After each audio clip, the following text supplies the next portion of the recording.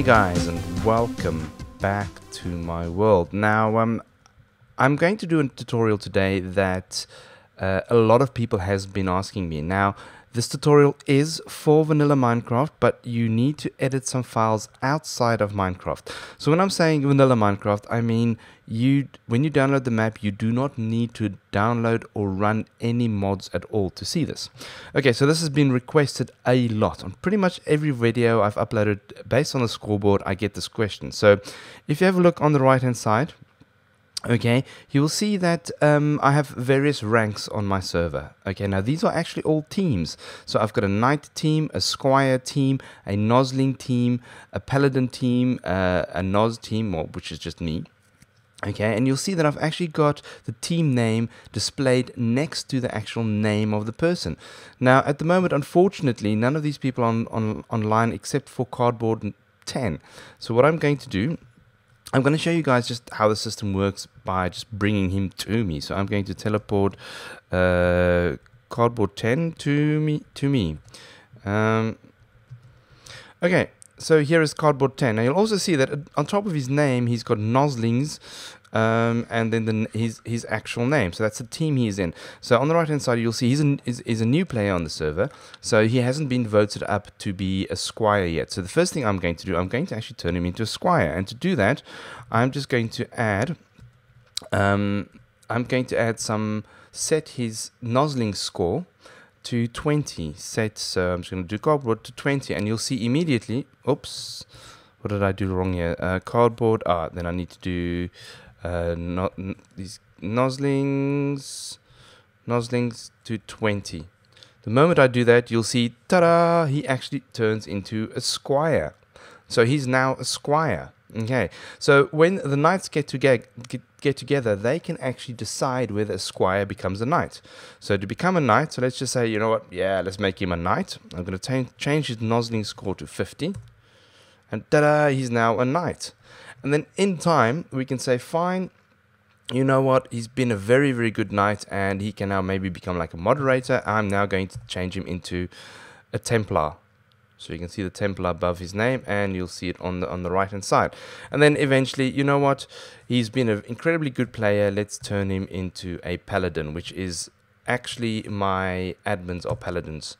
Okay, right, and there we go. He is now in the Paladin team.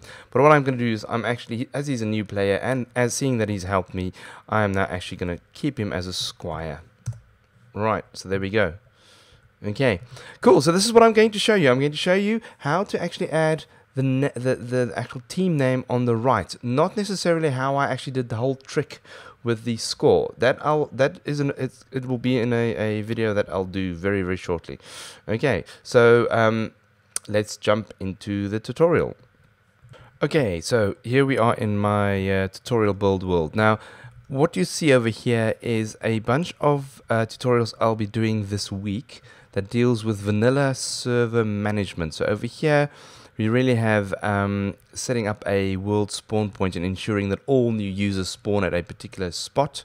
I've got contraband items removal over here. I've got on here we've got multiple area protection. We've got multiple different versions of chest protection. We've got an auto announce, and what I'm now just going to be using today is the rank manager. So player rank manager. Now I'm just going to use the teams I've created for this to show you how to change the tag on a person's name. So I've created the teams you would normally find on a server, which is an owner, an admin, mods, players, and then a killer team. Okay, so I'm going to be using these teams to actually create the tags and show you how this works. Now, I'm not going to be doing this in-game. Unfortunately, it cannot be done in-game. So even though this will work on a vanilla Minecraft, you still need to go outside and edit it with an external editor. So I'm going to save and quit this. Okay, I'm going to just show you guys. I'm going to go to the Minecraft forum, and I'm going to put the link into the description. What you want to do is you want to get yourself something called an NBT editor, which allows you to edit the data files of your Minecraft worlds. Now, I'm on a Mac, so I need to download something called Mono Runtimes to actually run this program. But if you're on Windows, you just in theory, can be just download this program and use it. So this is something called NBT Explorer. Okay, so I've already got it installed. So I'm just going to boot it up. Right, so this is NBT Explorer. Now, immediately on the left-hand side, you'll see Save. So this is where all of your worlds are saved. Now, I'm going to look for, let's get copy. So I'm looking for, right, the world that I've created, which is the one over here. Okay, I'm going to open it up. I'm then going to look for my the data folder.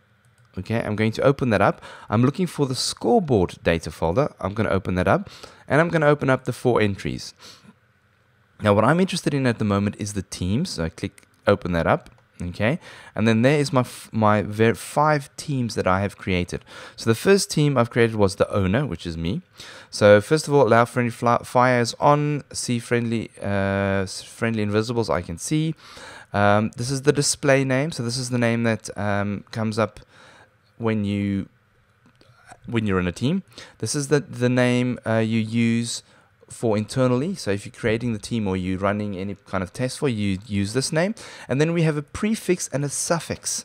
Now at the moment, the prefix is the color code for that team, and the suffix just basically means clear the color. So anything between that color code and this code here would be a color. Anything after this color code will be normal, would be a normal color. Okay, so what we want to do is we want to actually just copy that color, the suffix color. So I'm just going to go edit. I'm going to right click. Come on. There we go. I'm going to right click. I'm going to go copy. Okay, it's just because I have trouble finding that character in my keyboard. I'm going to go to prefix. I'm going to go edit. And then I'm going to give it a space. Oh, I don't really need a space. And I'm just going to say, I'm going to type in the name I want displayed. So I want owner. I'm going to give it a colon. And then I'm going to paste the closing tag. So what we now have is it'll only change owner to the color I want. So if I now just click save, you'll see I've now added the prefix tag. And now you'll do exactly the same to the rest. So here we have player. So I'll go to my prefix. So the player prefix has no color. Right, so it's just a normal white. So we'll just say player, and then I'm going to go colon, and I am just going to add the SR that I had before, just so that it actually takes the space into account. Otherwise, it won't take the space, and it'll just be all bundled together. So I'm just going to do this to all of them. So then we have killer. I'm going to go into there. I'm going to edit. I'm going to add the word killer. Okay, this will. Team names will make sense when I show you the player management. I'm going to go into admin. I'm going to edit. I'm going to go admin colon, and then I'm going to paste this. Did I do that with the killer one as well? No, I didn't add a colon. So let's just go add. All right, there we go. And then last but not least, we have mods. So I'm going to edit mod. And paste that in. So once we've done that, we just save it.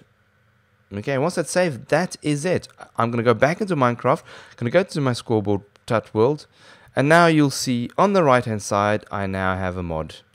Okay, so if I now change my scoreboard players set Dragnos, and I'm going to change my status to 60. Okay, you'll now see I become owner. Right, if I change my status to 40, I become admin.